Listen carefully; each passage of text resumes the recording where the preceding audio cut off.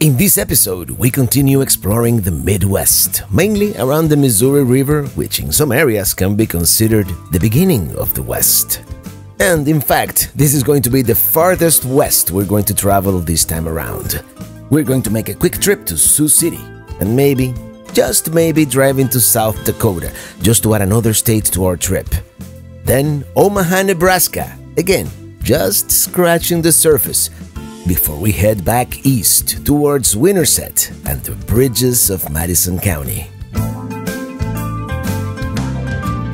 I'm riding with my RV, wherever I want to be, 'cause I'm free in my RV.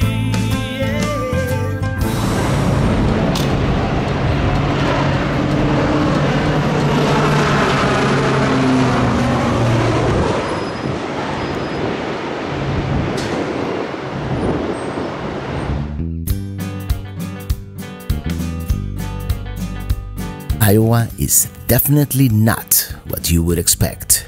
Even the endless cornfields are picturesque in their own way.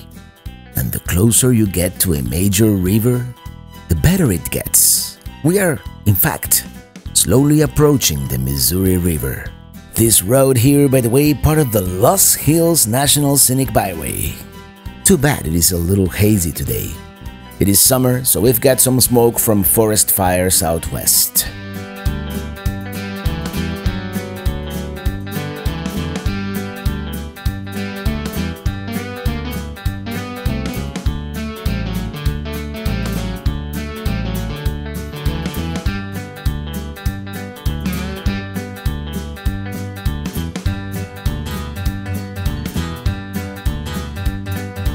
Yeah, you noticed? The GPS doesn't always take you through the best route, but that's okay.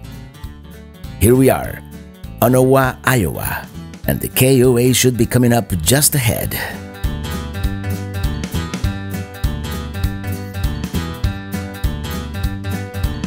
Well, yes, we have full hookups. We've been wanting to have full hookups for a while now, and this is our site here. Very nice. Actually, right here in front of the lake.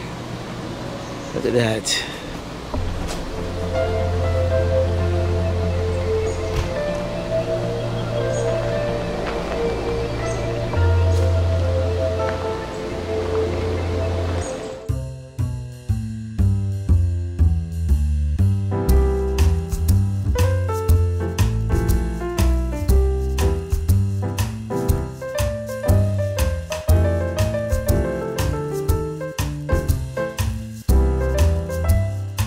By the way, that's cumin, black pepper, oregano, lots of it. And of course, paprika, lots of smoked paprika. And yes, we're making Spanish-style garbanzo beans, more like Robert style at this point. Not exactly the most traditional recipe. A little bit of cooking wine, a little bit of tomato sauce.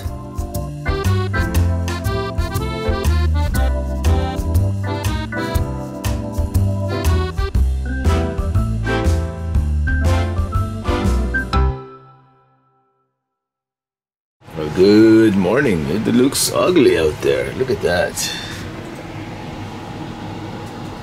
Yep, it looks like it is going to be an indoor day. Bummer. Well, good afternoon, actually. It's been mostly a working morning here. Beautiful place here, this KOA. Across the lake there, it's Lewis and Clark State Park. And now we're just gonna do a little bit of sightseeing. We have about 2 hours for the whole thing before I have to come back for the live stream, but we're gonna try to go all the way to Sioux City, which is like 35 minutes or so. The obelisk is the Sergeant Floyd Monument, honoring Charles Floyd, a member of the Lewis and Clark expedition who died and was buried here, as we arrive in Sioux City.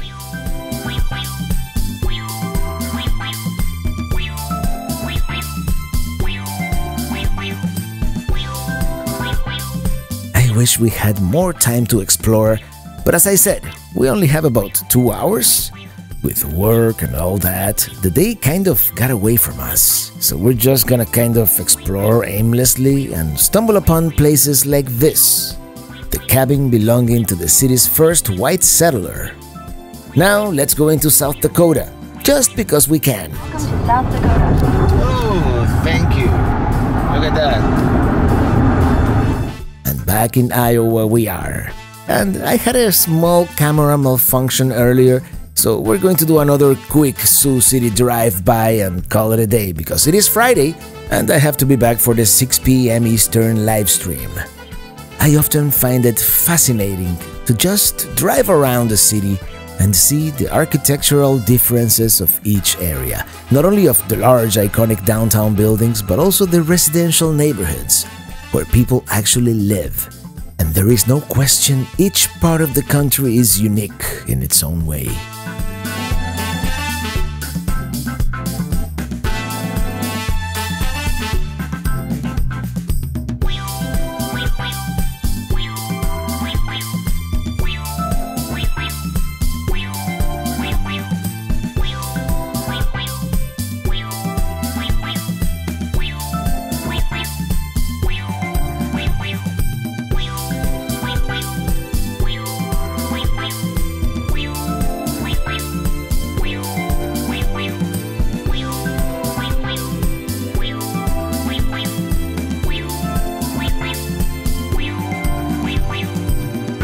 Well, time's up for today as we drive along the Missouri River on our way back to the campground. Tomorrow is gonna be an exciting day. Tomorrow we're going back to Omaha, Nebraska. I was there, if you recall, back in 2019 and I really liked it, but Illy has never been there, so really looking forward to that.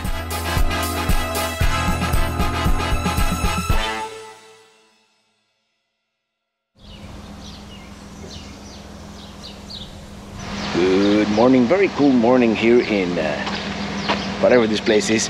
We're going to Omaha today, so let's hit the road.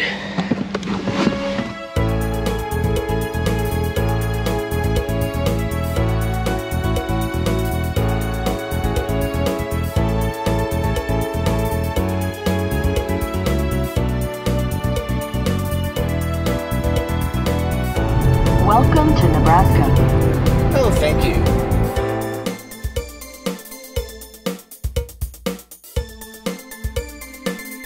Check out that sculpture across the street.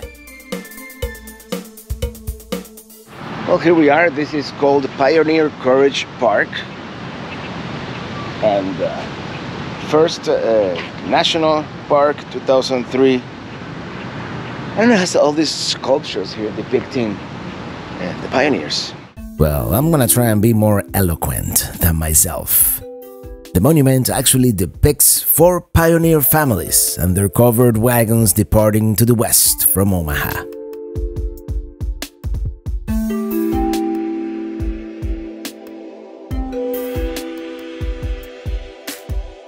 What a fascinating sculpture.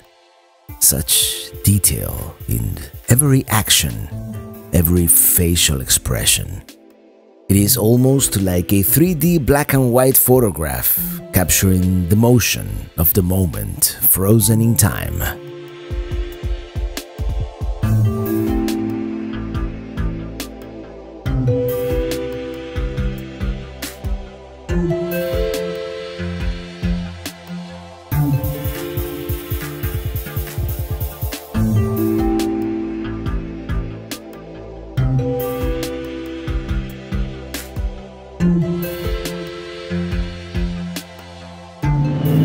Some of the expressions are so lifelike that it's almost creepy.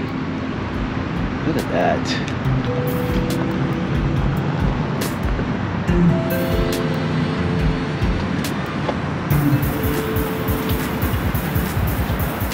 Let's see if we can park at the historic Old Market in downtown Omaha, which nowadays is mostly an entertainment district.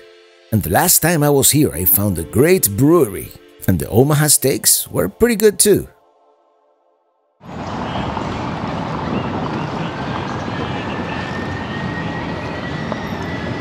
Well, here we are, Old Market in Omaha, and let's go have some IPAs and some lunch.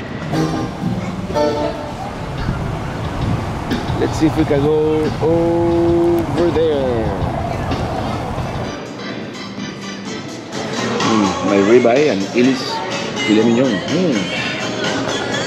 That looks amazing. Well, that was a good Omaha steak and good beer. It's a really good beer. Now let's continue exploring.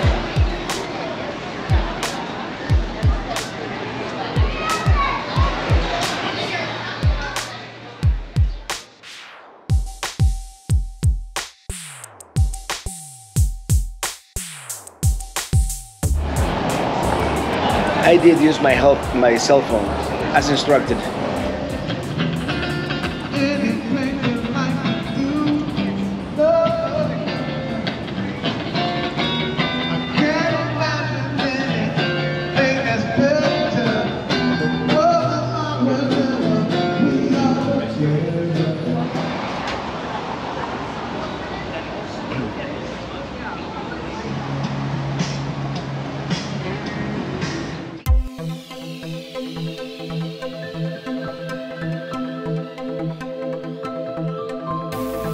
It's a fairly attractive city, if I may say so myself.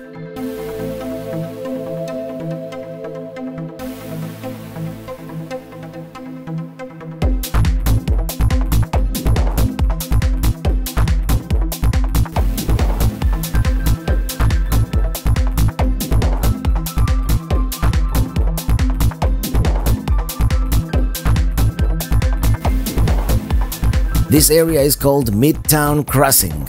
Lots of condominiums and dining options. If only we were hungry.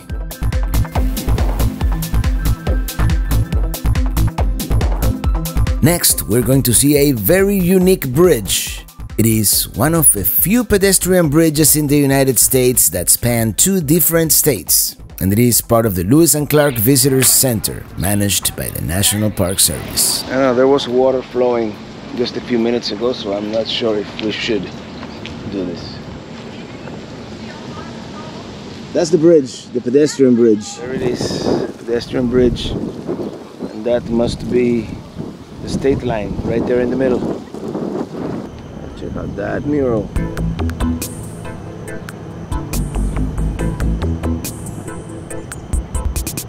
Looks like the Sunshine Skyway.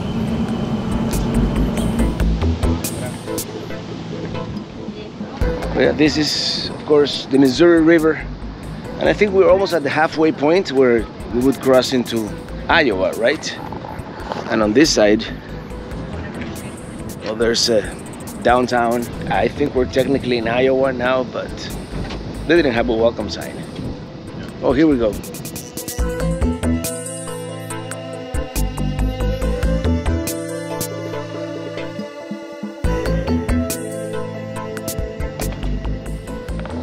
I'm in 2 states at the same time.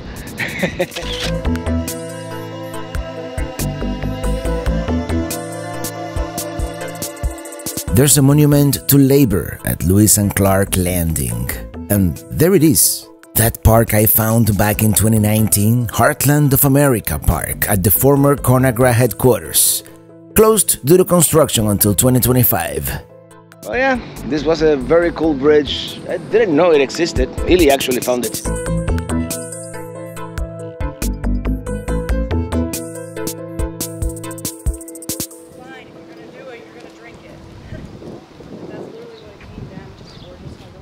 As I mentioned, we visited Omaha back in 2019, and at that time I vowed to return. And although this was not the multi-day return I was hoping for, I remember thinking of doing like this whole series about all the great cities of the Midwest. And we explored a little more, but obviously not nearly enough. What can you do with a couple of hours, right? So I still vowed to return one of these days, once again. And why the rush, you ask? Well, we have an appointment in Des Moines for a very special visit to the Iowa State Capitol. Let's go check out that Lewis and Clark State Park across the lake from the campground. Let me tell you, there are some nice lakefront houses here to the left. Well, maybe not lakefront, lake view rather, but you know what I mean, right?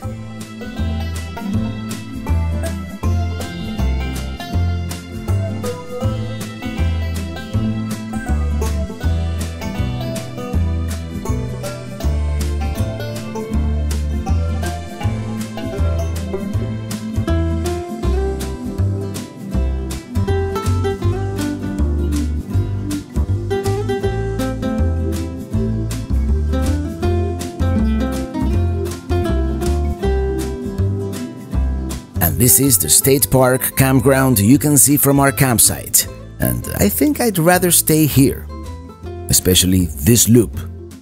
Hey, check it out, that's our campground across the lake. Yeah, these are the good campsites.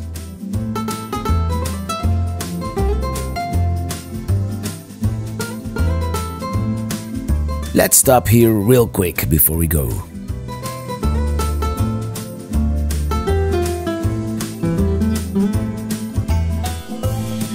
That's gonna be so much fun.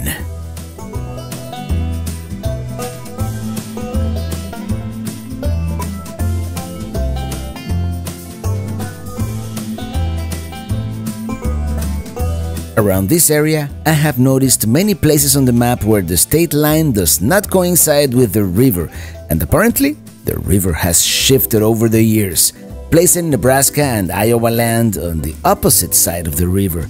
And this is one of those places, Middle Decatur Bend State Wildlife Management Area.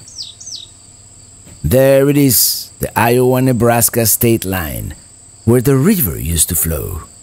There are a couple of places like this along the border, you know, the Nebraska-Iowa border, and that right there, that's the state line. And what I'm assuming is that at some point the Missouri River, you know, did go through here, and eventually either it got rerouted or it just, you know, changed course at some point. But very interesting that they kept the state line where the river used to flow. Very cool. One of those places that you know, out of curiosity, I just wanted to see. And then it's still a bit smoky but beautiful out here, and we've got, you know, of course, cornfields. It's Iowa after all, right? Let's go into Decatur, Nebraska real quick.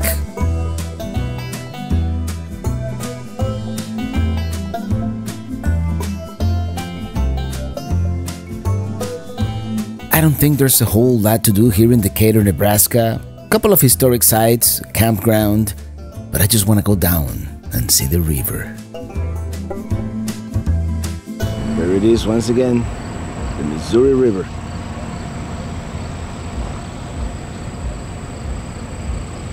Oh, look at all the bugs.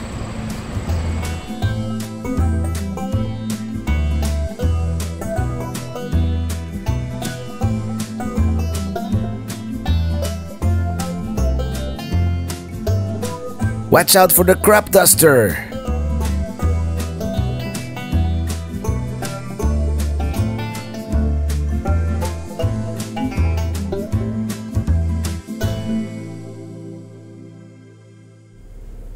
Alright, I think we got everything, so let's get out of here. We're going towards Des Moines, the state's capital, but on the way there we're gonna make a couple of stops.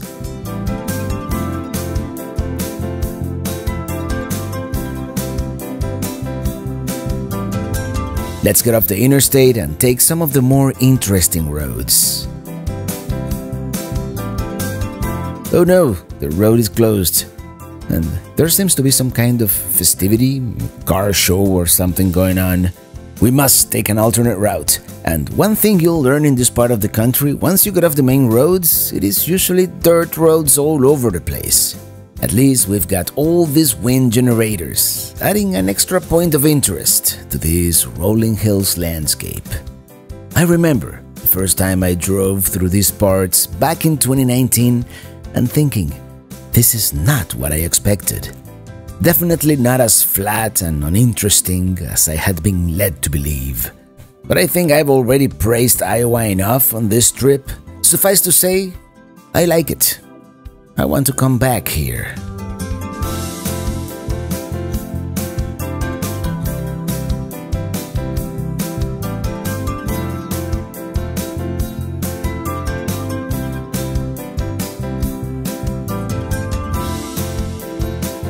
Let's see at least one of the bridges of Madison County. We are once again at the Roseman Bridge in Madison County, Iowa.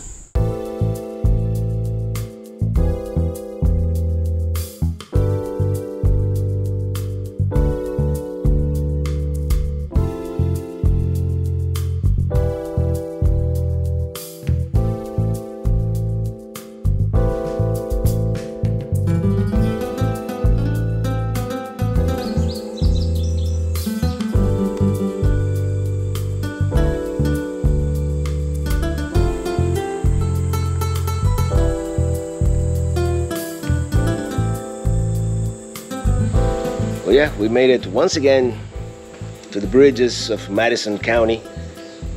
If you haven't seen that movie, it's a good movie, you should watch it. Clint Eastwood and Meryl Streep.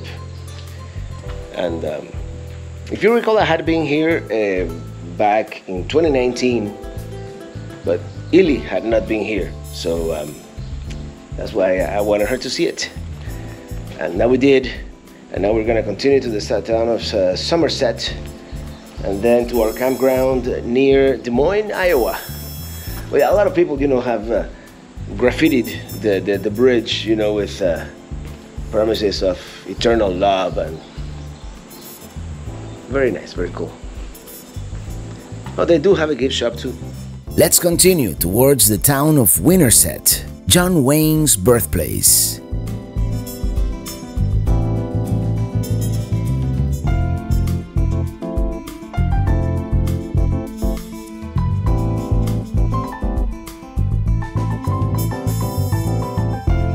Here we are, Winterset. This house to the left is the place where actor John Wayne was born back in 1907. Here's a better look at the house. We may or may not come back, but right now instead, let's check out the Freedom Rock.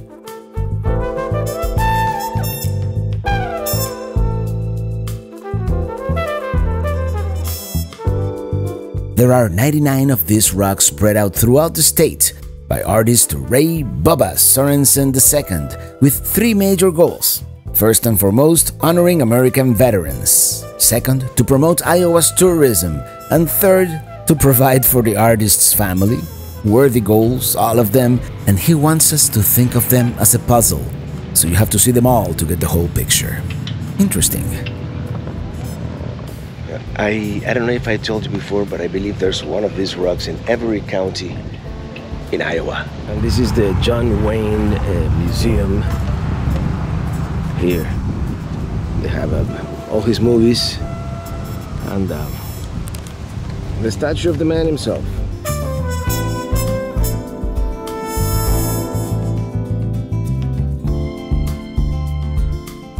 Super cute downtown here in Winterset. And we wanted to stop and walk around, maybe even visit John Wayne's house and the museum, but the courthouse is under construction, undergoing renovations, and we also wanted to eat at the restaurant featured in the movie The Bridges of Madison County, the Northside Cafe it's called. But it shut down at the beginning of the COVID pandemic and it has never reopened, so that and the construction kind of put a damper on our desire to explore and walk around.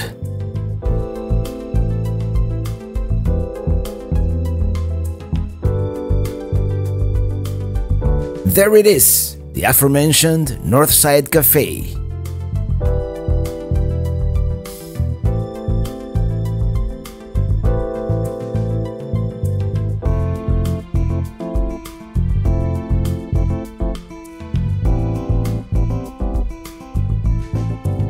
It looks like we may have to return 1/3 time. They do say it is the charm. Now, there's only one thing to do.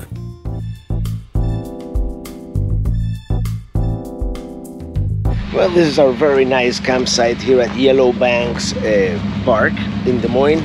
Now we're gonna go for a quick, drive around town, see what's going on, get the lay of the land. But more about that on the next episode. Until then, thank you so much for watching, and see you on the road.